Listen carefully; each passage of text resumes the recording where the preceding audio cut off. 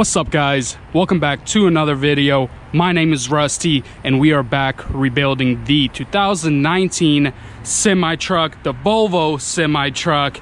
We have done a lot of work to this, guys. If you have not seen my previous videos, go ahead and check them out first before you watch this video, because it's just gonna wrap everything up and show you guys where we are at with this project. Where we left off last was we replaced the EGR stuff right here. You can tell it's nice, freshly done. This was crushed in a little bit this way. We replaced this fan ring and also the fan. So right here, it's ready to go. The next step is the cooling system. So with the cooling system, there's these brackets right here that hold the actual radiator and stuff like that. There's my brackets right here that I got from the used junkyard Volvo guy, and also this right here and the shroud. And we finally got the new radiator. I know that in my other video everybody was commenting that why am I going with the aftermarket one, why am I not going with the dealer one? You guys don't understand. The dealer one provides an original one, Volvo, and then they also provide an aftermarket one, which I got, but not from the dealer. I got it from somewhere else, but from the same place they actually get it from. But pretty much what a dealer does is they buy it somewhere else for like 500 bucks. They resell it to the customer for about 600 bucks. So I cut the middleman, I went straight to the source. They kind of told me that their information where they got it from, so they kind of messed up there, which I'm not going to provide in this video. But if you guys are wondering, just hit me up on my email and I'll let you know. So this aftermarket one, it's actually a lot better than the original one. Here's my original crushed one. I don't know if you guys can be able to tell. There's actually a metal ring in here to support this plastic piece. And in this one right here, there is no metal ring to support this plastic piece. So the original one is actually a lot worse than the aftermarket one. And also the aftermarket one comes a little thicker plastic right here. I don't know what's up with that. Right here it's like circular and not really sure what's going on there. So this one's slightly a little thicker, but I have measured all my holes, all my diameters and stuff. This will fit into these brackets right here. And also, I know you guys are wondering about these little holes right here. In the aftermarket version, it comes with this little cooler that's inside here. It could be used for power steering cooler, it could be for the transmission cooler, it could be pretty much anything you want. And lucky for me, I actually have a hose coming out of here, which I thought it was a transmission cooler, but it is not. It's actually rerouted all the way back here for power steering.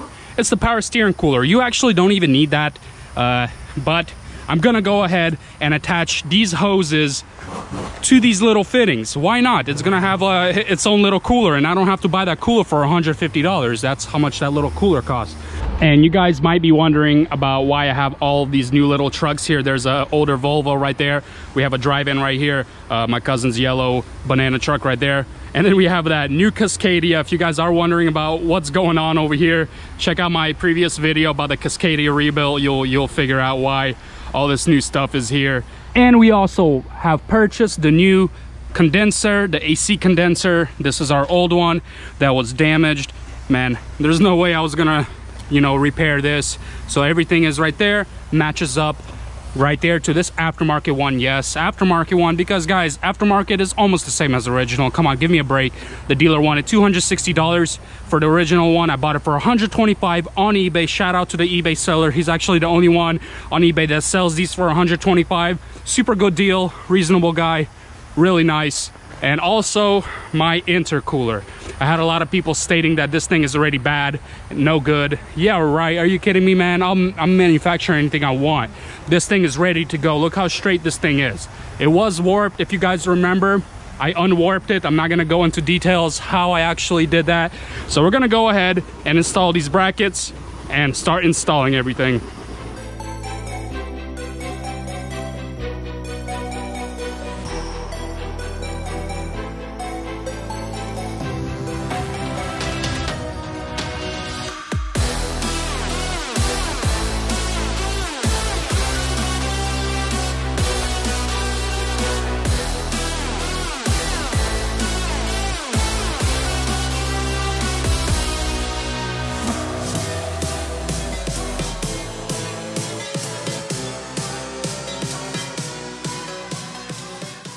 Alrighty, that didn't work.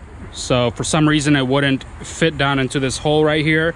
and I just reviewed some of my videos. I actually had this bar off when I took out the radiators, and this is what's in the way. We're putting it down, and it's just like I have to remove these brackets to get this radiator in there. But the whole issue is, if I remove those brackets, these huge brackets on the sides right here are in the way, and I can't put in the bolts to tighten the brackets back up. So I don't know what to do. I think the best thing is I'm gonna go ahead and unscrew this. It's only 6 bolts. Take this bar off and install the radiator then.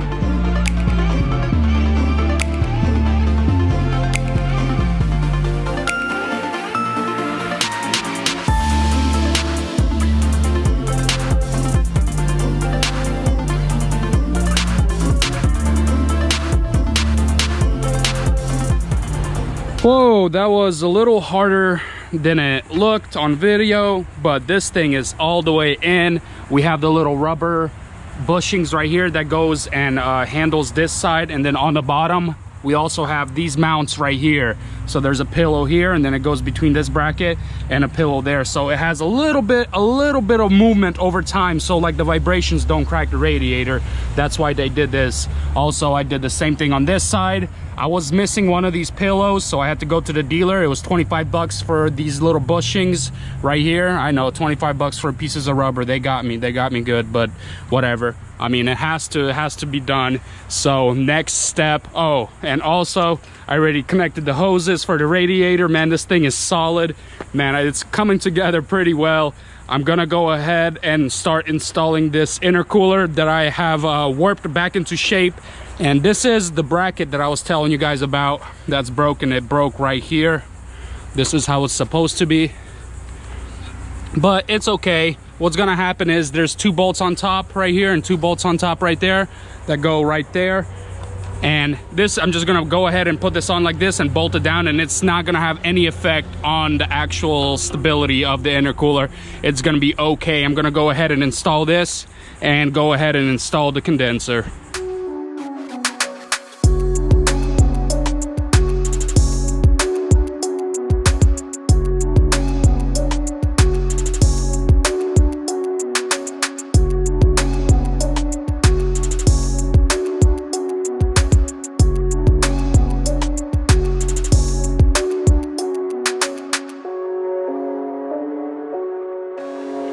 Wow, look at this. This looks so good. It's actually coming along really nicely. I thought these bolts and stuff like that are gonna fit very oddly, but it didn't. It actually fit very nicely. Everything went on the way it's supposed to be. There was no getter rigging involved. There's my bracket that's broken right there. Look at this. Solid, not even no movement at all. This bracket barely does anything. I mean, the condenser looks good. Everything looks OEM. I know this is aftermarket condenser. What does it say? LNQ02. I don't know what that is. Aftermarket radiator, but it looks original. I mean, you can't even tell. I think aftermarket is better than original anyways. So next step is installing these intercooling pipings or rubber hoses or whatever you call them. So I have one right here. This is actually original. It is not ripped, not damaged, anything like that. And there's the little brackets that come with it. As you guys seen from my first or second video ever, we were cutting this off because this got mangled, this got ripped, and this attaches right there and right there. So these do not come off. I'm pretty sure they don't. I'm pretty sure this is one whole unit right here, and there's a clamp right here. So if that's true, if this is one whole unit, that means this is going to be very expensive. Hopefully it's not going to be too bad. I'm actually going to go ahead and take this piece right here, take a picture of this just so I know what it kind of looks like, and I'm going to go to my used Volvo junkyard guy and see if he has this. I mean, if he has a decent condition one, why pay retail $400 for this? And I'm gonna call the dealer and see how much this is.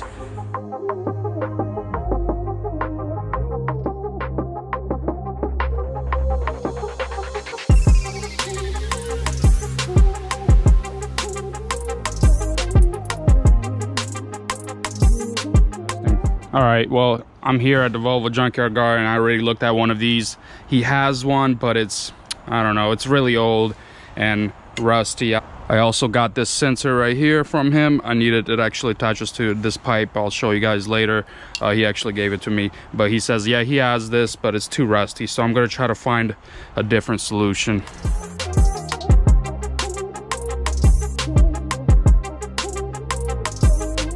Alrighty, back at the shop, and let me explain to you guys something. First, I went to the dealership and I asked how much these were right here. He told me they were $84 a piece. Yes, you guys heard me wrong. For these silicone little things with these metal rings is $84 a piece. I was furious. I was like, there is no way these are $84 a piece. So I was like, okay, I don't know any better, so I'm just gonna go ahead and go to my used junkyard guy. Maybe he has this whole piece for me, and he did. But like I said before, it was pretty ratchet. It was old and rusted. These metal rings were rusted. This pipe was rusted. My Volvo is new. I don't want that kind of crap on my Volvo. So I went back to the dealer and I went to another guy, and I've already learned that from the Volvo dealers. You just go to a different guy and see what he says. And yeah, I bought these, and guess how much I paid for them? I paid $55 each for them. The other guy quoted me $30 extra per piece, which I saved $60 just because I went to somebody else. I don't understand the process at Volvo dealership. I don't know if I should put a huge complaint on them or something like that. I don't know how they work, but this is ridiculous. I can't believe they can just upcharge somebody $30 per piece because they feel like it. I can't believe it. But whatever, I don't know if I should do anything about the dealership right now, but I just want to get you guys to be aware of this, that the dealer is fraudulent. They are scammers. Anyways, so what are we going to do with this pipe? We are going to cut these tabs off. 1, 2, 3, 4. We're going to cut these off, and we're going to put regular clamps on here. That's how you replace this right here. So, and I went to my junkyard guy. I did get a new sensor. This sensor comes right there. My sensor, let me show you guys. This is my sensor right here. I don't know if you can see it, but it is damaged. It was on top of it right here, and I guess when the impact hit, it kind of bent it and broke it right there. So it's easy, it's plug and play down there. So I'm gonna go ahead and replace that, but I'm gonna go ahead and grind these off, replace the couplings, and start installing this thing over here.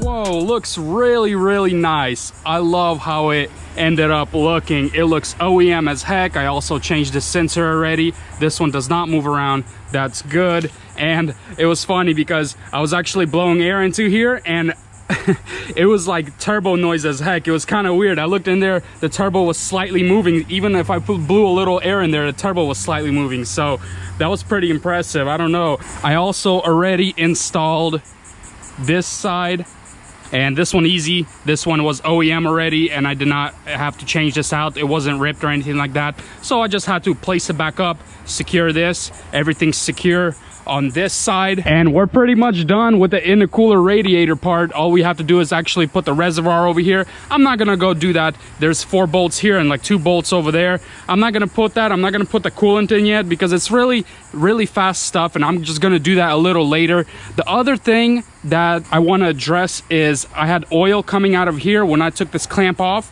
there was a little bit of oil there. So pretty much when this engine was upside down or on its side, oil started leaking into this pipe, and it settled right here, and there was oil right there. And if you guys do remember, when I started this thing in, I think, episode 3 or 4, there was oil and a lot of smoke coming from the exhaust, and you can actually see some oil residue right there leaking from here. So I'm gonna go ahead and take off this exhaust piece and check how much oil is in here, and if it's a lot, I'm gonna go ahead and clean it out. It's not a big deal, just because it was upside down, the oil seals leaked, and it you know, went through the exhaust. It happens. It usually burns everything off, and it should be good to go. But I just don't want it to get to the depth filter. I just don't want it to, the oil to soak into the depth filter. So I'm gonna go ahead and unscrew this part first and see how much oil there is, and then I'm gonna go ahead and unscrew this and that part just to check it out.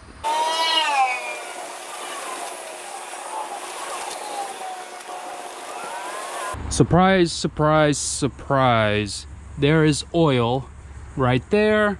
I actually took off the other side, and there is oil right there. Let me show you guys the other pipes.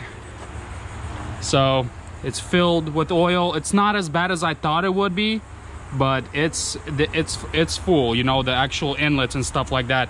But it's not really a big deal because I'm just gonna clean them out with brake cleaner. and I'm gonna clean out as much as I can from there. It'll burn off whatever's left in there. And I actually stuck my hand in here and all the way down. I thought this pipe goes in and goes through the filter right here and goes down. There's a hole right there where the filter is, but then I looked over here and I was like, what the heck? It comes out of there. So technically the exhaust runs this way, goes down this hole, comes all the way down, and then exits here and then goes through the filter this way and then comes up. So even if some oil did get in there, it's all the way on the bottom there. It's like a catcher or something like that. So that's awesome, not a big deal. My filter is like pretty much brand new, so I'm not gonna touch it. I know it's bent right there, but this is because of the accident. I had the little cover on here that's damaged. The only thing it damaged is this little thing here. And I'm gonna take this out for you guys and show you what's in here. So the filter is out. It's like a half filter type of deal. You go in this hole, what the heck, there's another filter. I have no clue how to take this one out. I don't really want to touch it. Maybe it's like a permanent filter back here. So pretty much the exhaust fumes goes through here, through the secondary filter, and then it comes out there. So that's pretty cool. I guess that's cool how they designed it. I don't know if you guys know about the older models. The older models had this ugly system where there's a filter here and a big extraction thing right here. And it was a pretty big system. I guess they made this more compact, probably even more expensive, that's why. But I'm gonna put everything back on. I'm gonna go ahead and clean the pipes out with brake cleaner, try to clean them out as best as I can, put everything back on. Ah! Freaking cut my finger open. At least I'm gonna have my blood, sweat, and tears into this project, because this thing this thing is starting to kind of make me mad because I don't have a cab yet and I've been hurting myself on it. She's a bad one. She's a bad one, but at the same time, very, very good. Alrighty, got the exhaust all cleaned out inside there. I did kind of break my finger and put some tape on it, and I got some blood on the exhaust, but it's okay. Blood is good for this truck. It's a resurrected Volvo anyway, so it needs some blood on it. But everything is done, like right here, what I wanted to do for today. This, guys, was a 3 to 4 day process. I know it seems pretty short for you guys because a video can last 10 to 15 minutes, but for me, it's like 3 to 4 days. I know it seems like I didn't do a lot of work, but I did. I had to go get that from the dealer. I had to run around. It rains here just like randomly, as you guys can see from that puddle, and then all of a sudden it's just so humid and hot and I have to go in there and take shelter. I mean, it's a long process here for me, guys, but little by little it is coming along. Look at what we have already done. A lot of people have been asking me, why am I assembling everything except the cab portion of this rebuild? Why? It's because I do not have a cab yet. Obviously, come on, guys. I know there's a bunch of semi trucks here. This is an old Volvo cab right here. Obviously, I'm not putting this is a 2019. This is like a 2002. I mean, I have Cascadia cabs right there and right there. It's just, I do not have this body style. This is a 760 VNL body style Volvo 2019. Even 2018 they made those, but I cannot find them anywhere. The only place I could find them is Copar, and I have this other place that I'm looking at. You guys are up for a surprise for next video. I'm not gonna give it away too much, but the process is gonna go way quicker. We did assemble everything on the front end, everything that we should for like the cooling system, the starting procedure of it, stuff like that. We did start this thing before already. If you guys seen from, I think, episode 3 or 4. Little by little, we are going to get this thing done, guys. Do not worry about it. Well, I'm gonna have to end this video here for you guys. We have done a little bit of work for you, and I need to go check my finger out because this is my third tape I put on this finger, and I think I already lost a pint of blood, and I feel kind of woozy and it's hot. So I think I'm gonna have to end it here. Appreciate it for watching, guys. Please stay tuned with my other videos. I had to have a bunch of trucking videos, and there's a little special video coming up too, if you guys can guess what it is.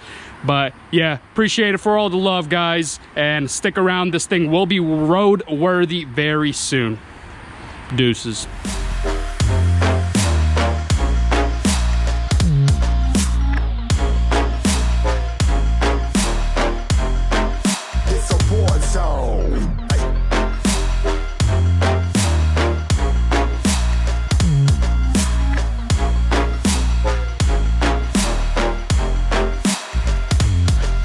Feel the impact. Yeah, break it open, leaving nothing f***ing intact. Hey yo, you been hacked. Yeah, safe hardened, but I found it, homie, been cracked. Hey yo, we been back. Your band stacking, see